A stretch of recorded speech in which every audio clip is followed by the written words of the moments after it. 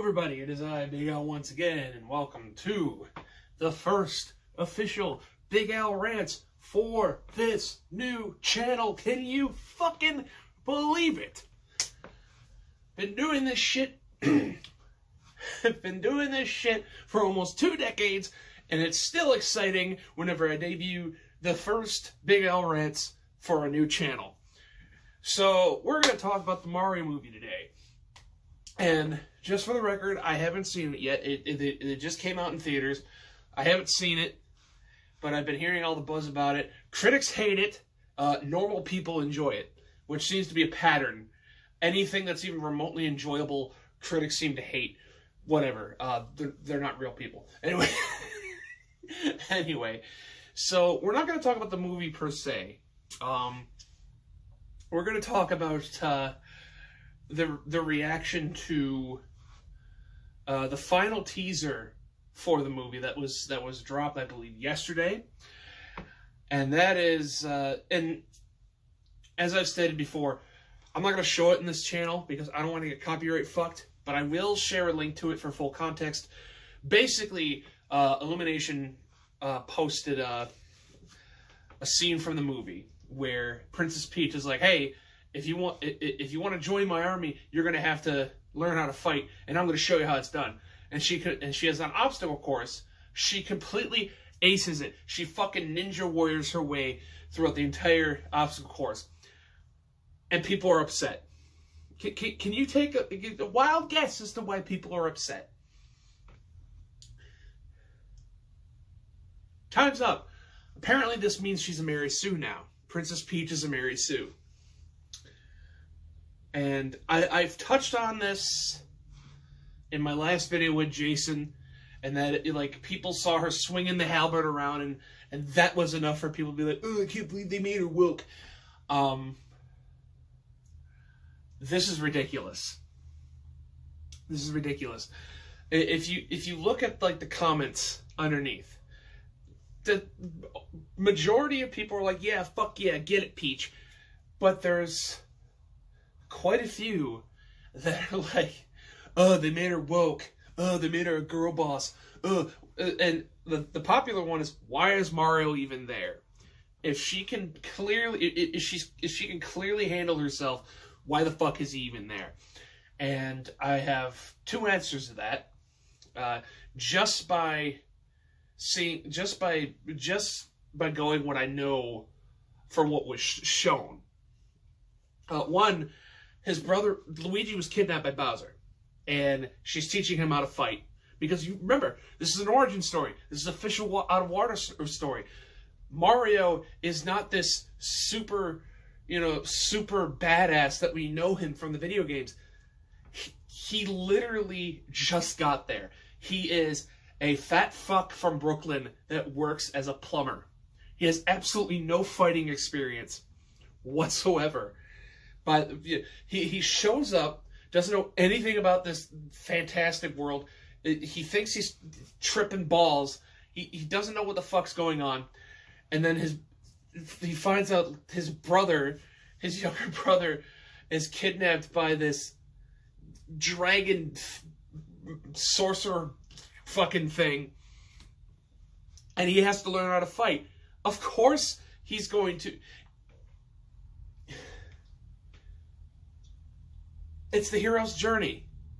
You know, they're playing up every classic trope. Hero's journey, fish out of water.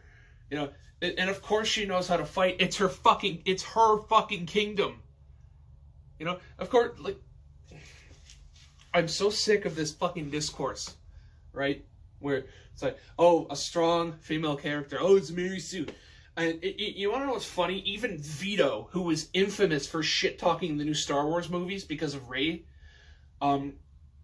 even he's like, what the fuck are you people talking about? She's not a Mary Sue.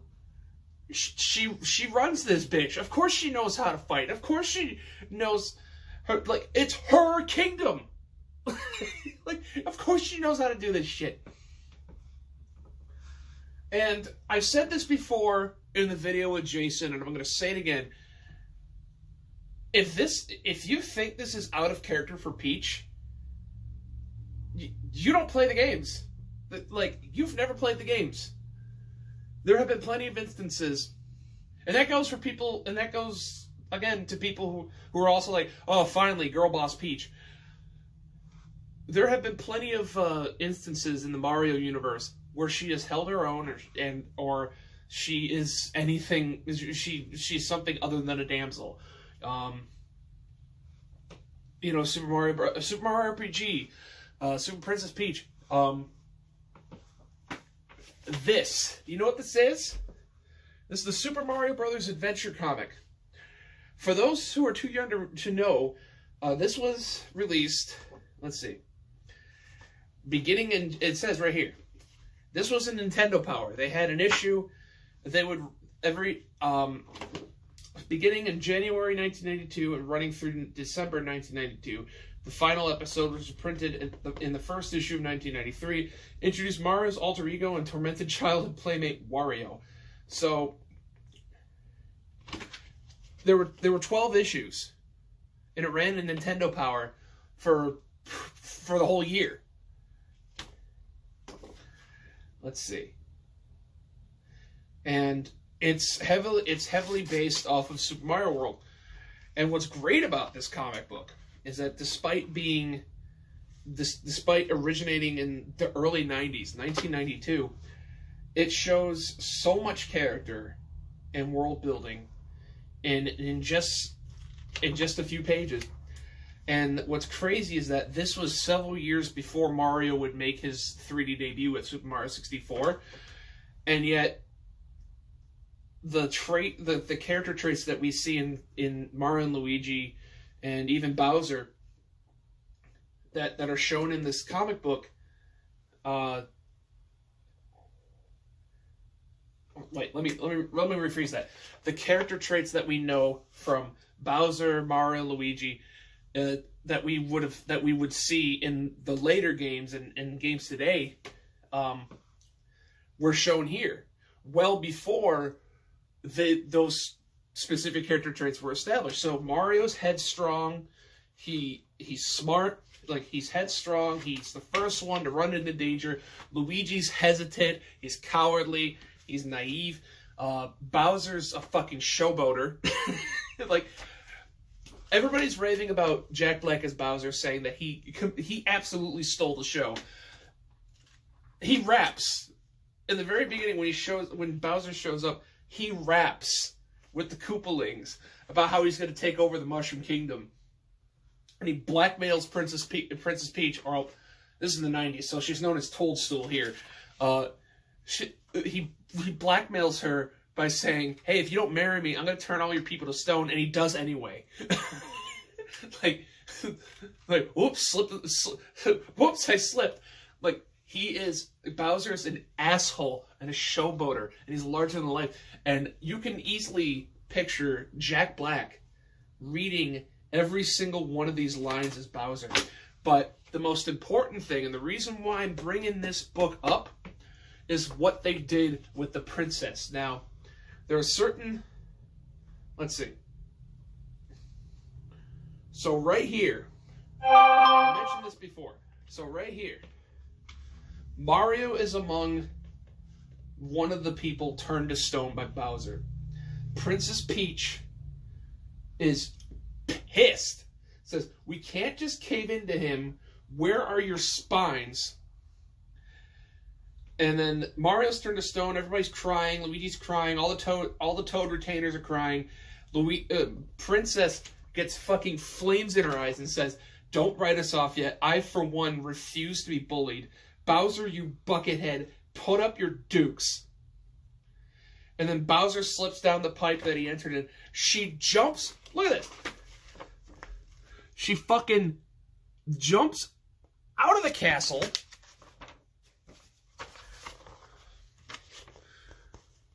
Flies down.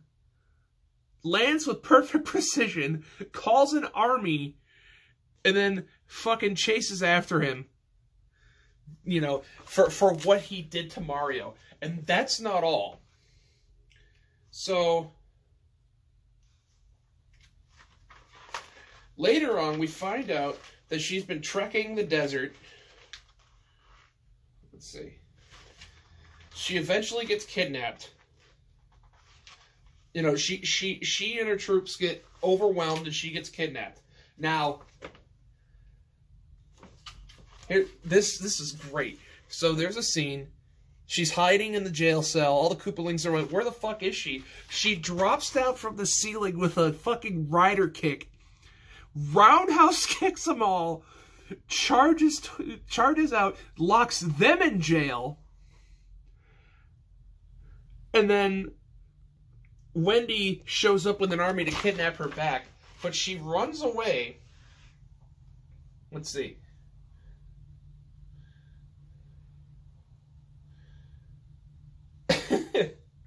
She runs away.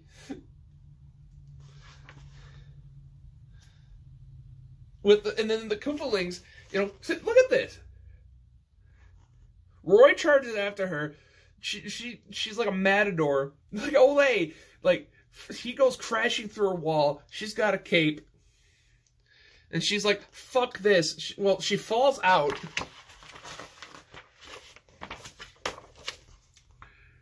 And then she's badass with the cape. She's flying around like it's nothing.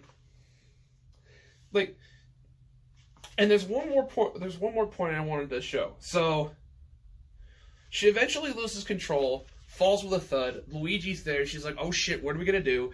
Mario's been kidnapped. Mario's the one in jail now. So Luigi, while she's sleeping, switches clothes with her, which there's an implication there I'm not going to talk about. Switches clothes with her so that he gets kidnapped. You know, pretending to be Princess Peach. The princess is wearing Luigi's clothes. Let's see. Luigi's like, oh, you Koopalings must be hungry. Why don't I order a pizza? And they're like, fuck yeah, pizza. He orders a pizza, and it happens to be Toad and Yoshi in disguise as pizza delivery drivers. And then she leaps out of the pizza with a bunch of bombs. And she's like, I'm going to blow the fuck out of all of you people. A fight ensues. And this is great. So she keeps saying, you know, so she's like, I'm going to blow us all up. And Wendy's like, go ahead. You do realize that you're going to be blown. I'm sorry. The camera angle's fucked. She's like, you do realize you're going to be blown up too. And Princess Peach is like, I'm okay with it. My sacrifice will be worth it. And she does the fucking, she does the fucking Hime laugh. Wendy's like, you're fucking insane. What the actual fuck is wrong with you? And they blow up the castle. So the point I'm trying to make is this whole Mary Sue bullshit has been around since the goddamn 90s. Now, granted, this isn't canon, and it's a mishmash of all the Mario games up to that point.